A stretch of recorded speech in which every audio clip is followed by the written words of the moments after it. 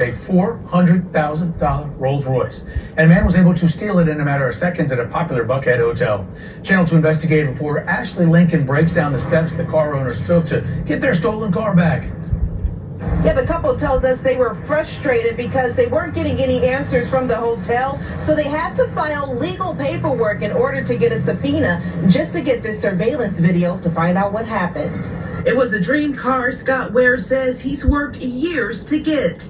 As the owner of a concrete company, he says he only had this Rolls-Royce truck for 2 months before it was stolen from a Buckhead hotel. I mean, it was unbelievable.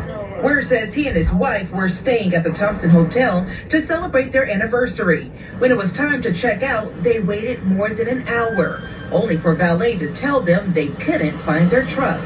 It's negligence on both the hotel and on Laz.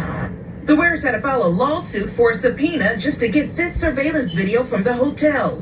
They didn't really want to give us the videos. The valet driver, wearing all black, is seen walking up to the passenger side of this Cadillac.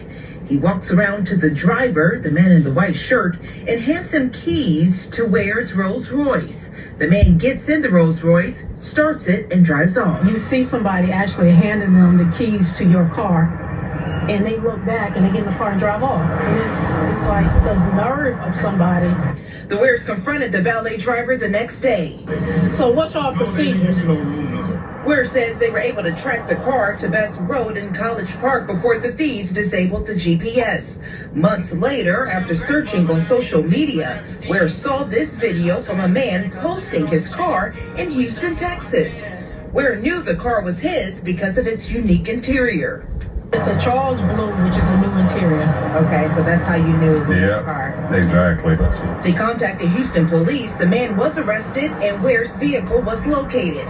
But he says they changed both the plates and the rims on the truck. I reached out to the Thompson Hotel to see if they still contract Last Parking for valet services. We're waiting a response. Last Parking has not responded to our questions. I don't know what's the end solution for it, but they need to do something to protect the citizens.